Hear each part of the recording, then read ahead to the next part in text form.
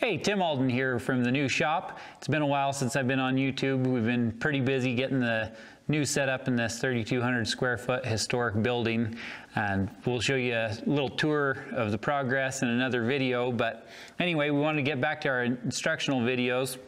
We got some new styles of our leather earring blanks, Teardrop Diamond, and we got 3 patterns that you can download for free, whether you buy the blanks for us. It's got the outline if you want to hand cut them, or you can leave the cutting to us. We got a die and we can just click them out pretty good, and you don't have to buy a whole hide of leather just to do a couple pairs of earrings. So anyway, let's get started carving these things. Okay, we're gonna put a little water on here. Like my first video on carving the leather earrings, I've taped my earring blanks down to a couple of pieces of masking tape. That way I can throw a weight on it and I can be working on this one, because otherwise they're pretty hard to hold. And so we're gonna go ahead and do this little cactus design again. Before I cut my patterns out of the paper, I put packing tape over the top of them.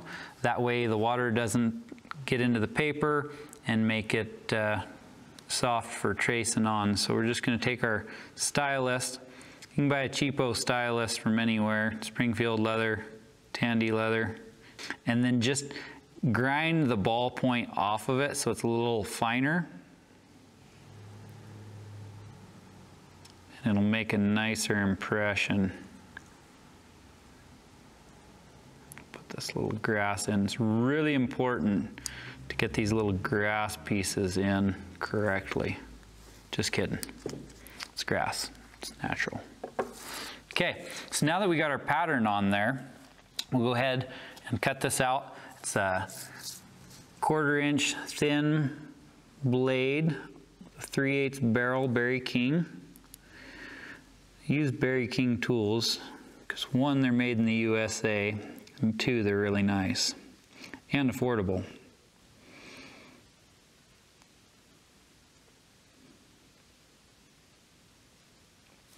In your design, it's kind of more of a suggestion. I'd rather have a smooth curve than stay within the lines. And those little pieces of grass, we'll get those after we bevel, because you'll cover them up anyways. So we can go ahead and put our weight on. I'm gonna start out with my #1 Berry King checkered beveler.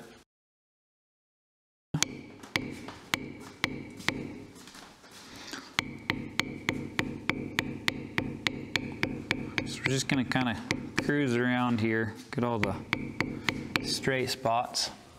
I like that smaller lifter for these round corners rather than try to bevel them. If you have an 0 or a double 0 Berry King beveler, you can get in those small radiuses, but I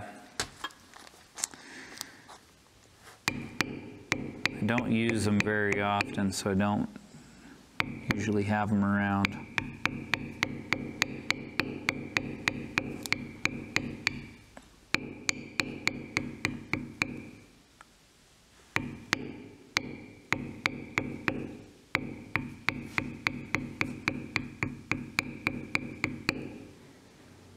So cruise around there,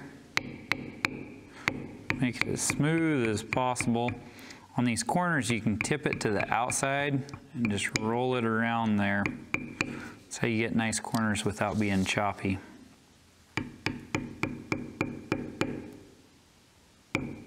Don't have a lot of water on here either. So we're gonna come in with that lifter.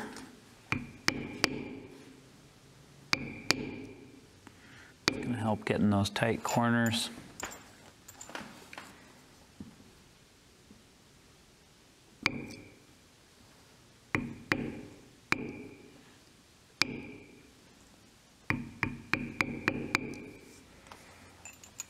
Okay, so once we've got that beveled out, we'll come back with the stylus. I'm just gonna draw in some lines on this cactus. Kind of shade things a bit. Kind of roll around there. Kind of give it some character.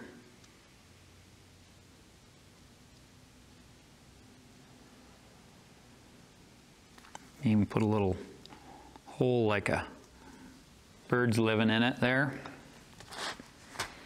So then we'll come back with our swivel knife and I'll put little stickers on it, and I just kind of keep them random. You just kind of tip the blade back, put them in there, little sharp points. Now we're going to put our grass in. Pretty much got rid of most of what was already there, but it's pretty simple. Just kind of create some foliage down here.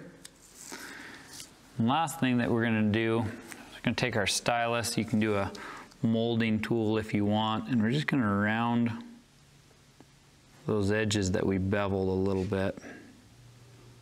Just kind of soften them so it's not so square. Kind of makes that cactus look a little rounder.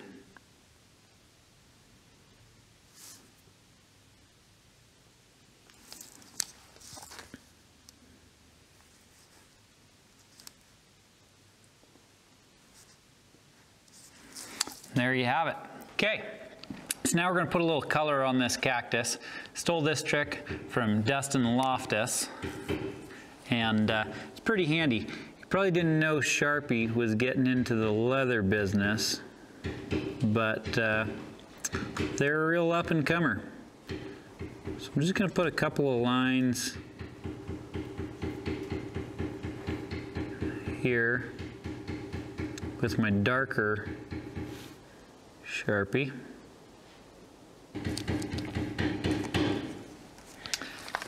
Got the color pack off Amazon. Pretty sweet. All the colors under the sun.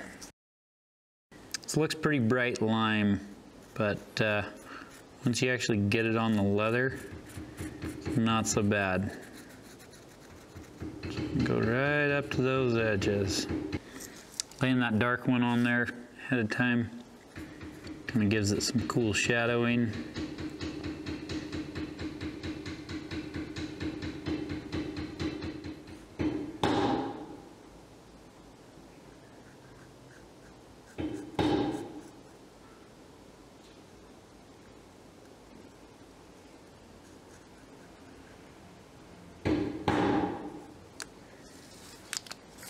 Now that we got the Sharpie on there, we're going to let that dry, and then we're going to put a clear coat over the top, and then we're going to antique it, and then follow up with a clear coat after that.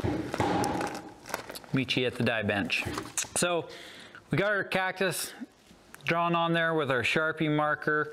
We're going to go ahead and hit those with a little Fiebing's saddle lac. They don't pay me for this, but they should. And if you live in California, you can't use this stuff. Well, at least you can't buy it in California or have it shipped there. Most companies won't. But you can use Fiebing's tan coat. It's a little softer finish to it. It doesn't have as much contrast when we go to antique, but it does a pretty good job. We're gonna go ahead and let all of these dry for about 20 minutes, half hour, then we'll come back. So now we're gonna put our antique finish on. I like the Sheridan Brown Antique Paste by Fiebing's. It's my favorite color, so buy it in the big jug. And so once again, I just got a piece of sheep's wool that is sheared down so it's not as thick. And we're just gonna go ahead and apply this on here. We'll get it in all the cracks. Try not to get it everywhere all over the table so it gets on the back. You can kind of clean it up if you have to, but anyway, make sure you get it rubbed into all the cracks pretty good. Cover the whole surface.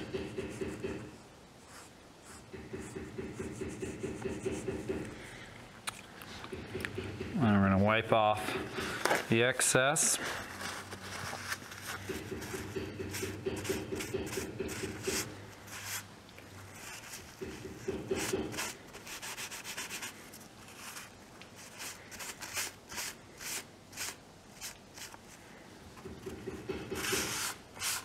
So usually I'll let these guys dry overnight before I put the top coat on. Just makes that antique really dry good so it doesn't peel out of there, and it'll be a little foggy when we come back to it, but we'll put a top coat on it and it'll brighten right back up and look real nice. And then I'll hit these with our saddle lack. You want to shake it up real good, get a good top coat on them.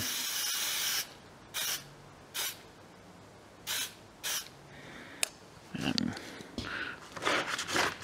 clean the top out, call it good. Well, thanks for stopping by. Hope you like this video and instructions on how to do these. We're going to go ahead and put the earring hangers on them, take pictures. You can check out our website where we sell the blanks to see the finished product photo, and we'll see you next time.